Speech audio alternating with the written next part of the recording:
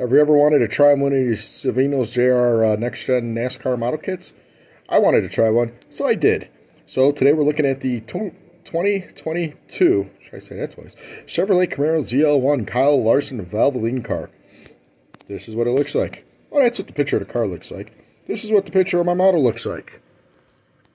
Alright, so let me talk real quick about it. We'll spin it around first and then let's talk about it. It's a great paint scheme. I gotta tell you, the paint scheme's really, really good. Alright, so this is what the car is about. As you can see, it's leaning over. Big time.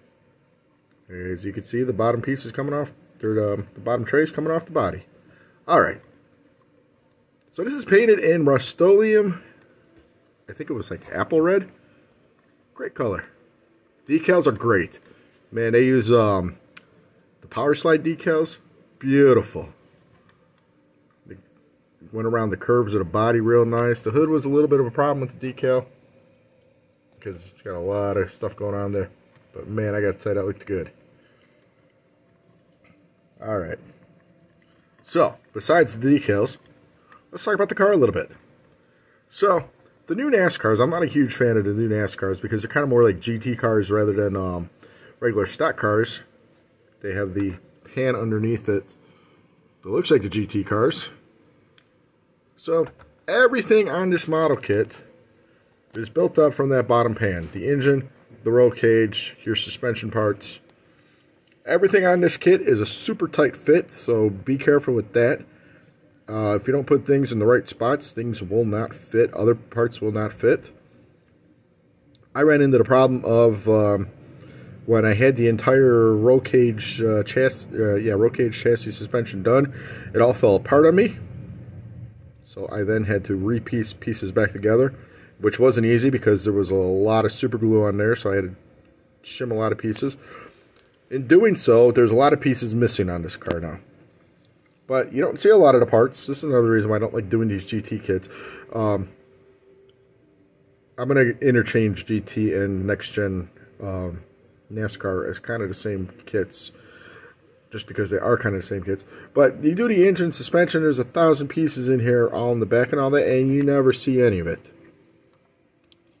I thought that I would have the body come off on the car. Nah, that doesn't work out that way. This side here. Now when you do the suspension pieces, you got to be careful. You got to make sure everything is lined up nice. But, yeah, obviously my passenger side here was a lot lower. Let's take this off the turntable real quick. It was a lot lower. Well, it would have been a higher stance to give it a lower stance than the other side. I thought that we could keep the car with the body removable so you can't see pieces. That doesn't work because when you put the all the pieces onto the pan, the bottom here, or the front here, bends downward.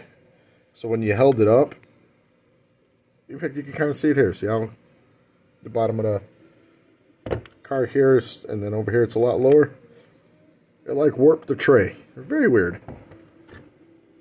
So then there were some tabs here. It's got dust on it already. I just built this kit a week ago.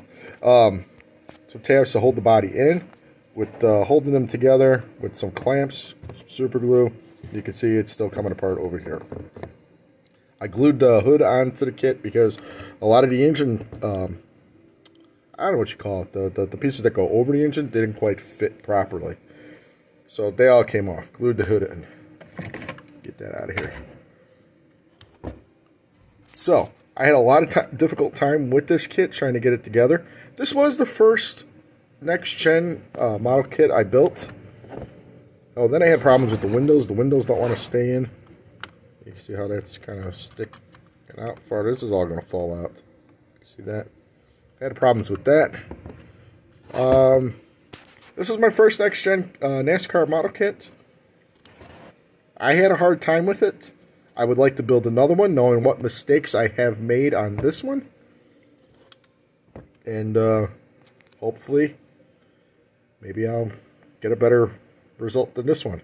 So, overall, I'm not too happy with it, but I am happy with the work that I did with it, just because, you know, you got to do it to learn. So, that's kind of my review here. It's not a great review, but I had problems with this kit. I know a lot of people online have built these kits and have built them real nice. I did not.